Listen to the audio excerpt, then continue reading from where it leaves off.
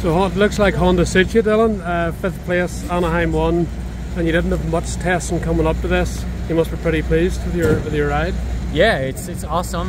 Very happy. Yeah, like you said, we had a short winter. This program came up very late, but yeah, everybody buzzed their ass, and we worked very hard, and yeah, it was worth it. You know, top 5 first race with a new team is awesome, and very happy, very proud of everybody, and yeah, let's build from there. And where is the bike percentage-wise to where you want it? Like 80%, 90%, or where do you feel? I felt awesome, but I think we're pretty far from what we are capable to do. Like we have a big, we can do a lot of progress. I feel, because like I say, the winter was really short for us, and a lot of parts came very late into the before the race. So no, honestly, I feel very confident. I think we can be very much better, and yeah, like I said, we're gonna build up from here, and starting like this is a very good thing. And is everything you liked about the Honda when you first tested it, did that work tonight?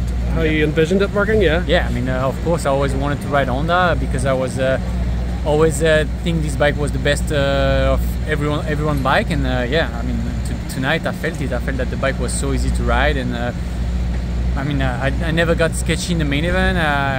And I haven't done any major mistake, and the bike was super easy to ride. So that's what I was looking for, and yeah, I'm happy to make that choice. And on the Yamaha and Supercross 450 Supercross, you never really got the starts very often to even see the pace to learn it.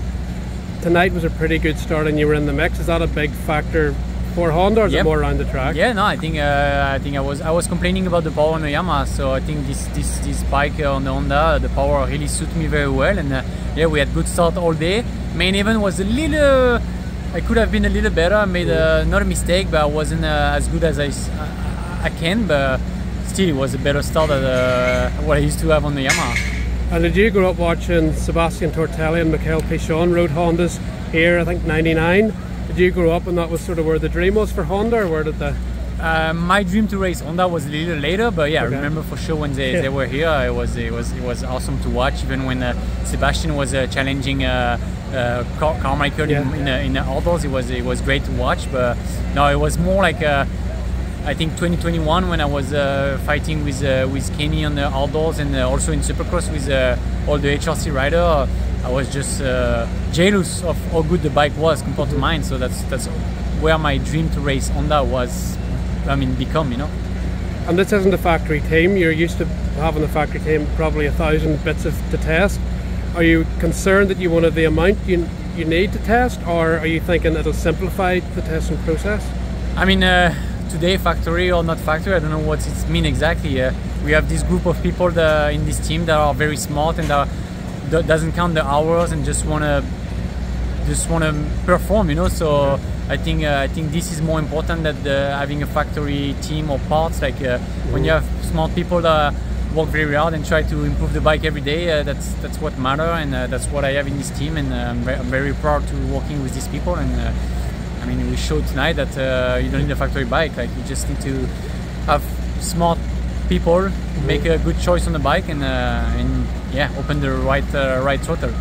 What is it like racing Jet Lawrence now? Whenever you obviously were in CLS Kawasaki and GPs, he was just a wee kid. Yeah. Now he's the guy to beat tonight. Is that weird for you to see this wee kid at the front? Or he was a couple months ago, but now, I mean, yeah, we know how good Jet it is. So yeah, I'm not surprised. And now we train together also in Florida, so I see him every day at the track, and I see the way he rides. Like I was pretty sure we would win tonight.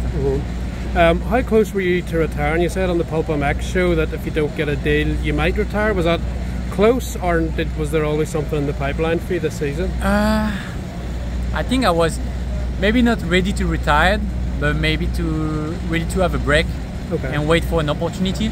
But I was not willing to push too hard to get a ride that I didn't really want. You know, like this team and these people came up together, and I wanted to ride Honda. I wanted to ride Factory Connection, so that was my dream deal. So I was very happy about that. But if it was for another brand or another team, like maybe I would have just wait and see. So I don't know. I think I still have something in me. I proved tonight, like I still can do top 5. So it was a good thing to not retire. And your goal is still to win a Supercross title. That's what you believe you can still do, I'm sure, yeah? Can you repeat, sorry? Your goal is to win a 450 Supercross title in America now? That's still your for sure, motivation? For sure. Yeah, that's my goal, my dream. If it wasn't my goal, I would not work this hard. So that's for sure my biggest goal and dream. And you never had any interest from MXGP teams, or were you not interested in going back? You just wanted to race Supercross again? I don't know. I mean, the Supercross and even the motocross in the US is so good, and I love it so much that I don't know if I would be able to go back to the MXGP. Okay. I like it, but it's just different. Like life in America is very easier for the sports and for this this vibe we had in a Supercross is just so good that it's hard when you taste it. It's hard to come back.